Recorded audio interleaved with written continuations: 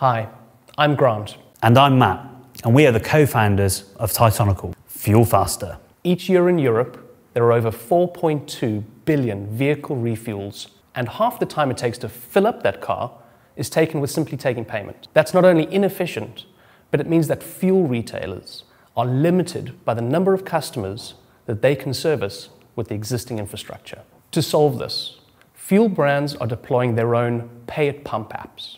And these are not only expensive to build and run, but they deliver low utility levels to the consumer. Even the largest apps are only used by 2 million users. There's no interoperability, and you need lots of apps. These apps are trying to deliver speed and scale. To deliver speed, they need the consumer to download an app, open an app, and confirm the payment.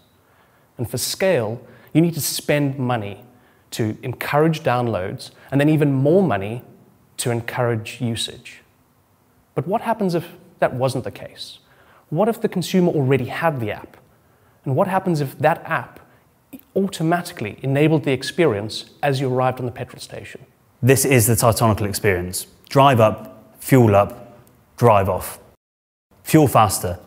There is no quicker way to refuel.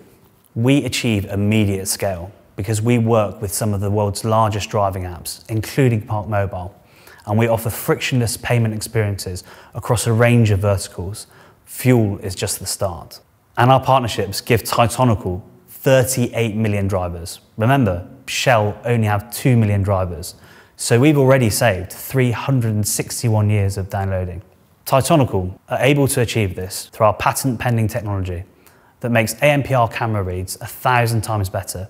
And we achieve this through our proprietary algorithms and our technology. We make money by charging the consumer a small convenience fee, which mirrors the existing market in the parking industry. We interviewed 2,700 parking app users, and 65% of them said that they would pay for the service. We are targeting the $230 billion connected car commerce market. Fuel is just the start. To achieve this, we're going to deploy across the UK, the Netherlands, and Ireland, where we already have high percentages of the total number of drivers and fuel stations. We're then going to move into 11 other territories where we have high numbers of app users across our partner app network. Even with pessimistic forecasts of user engagement, we are forecasting strong revenues, and this is just in our fuel vertical. We've got big plans beyond vehicle commerce. Having established ourselves as a trusted service provider within multiple use cases, we're going to leave the car. And we're going to leverage our technology in other image-based recognition experiences, and then ultimately become a trusted custodian of user identification.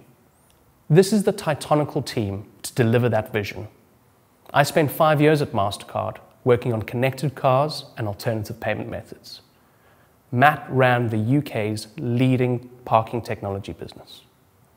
Our two Andrews, both Cambridge graduates, the first, an ex-systems engineer on the Bloodhound land speed record, and the other, an ex-head of business analytics at GSK.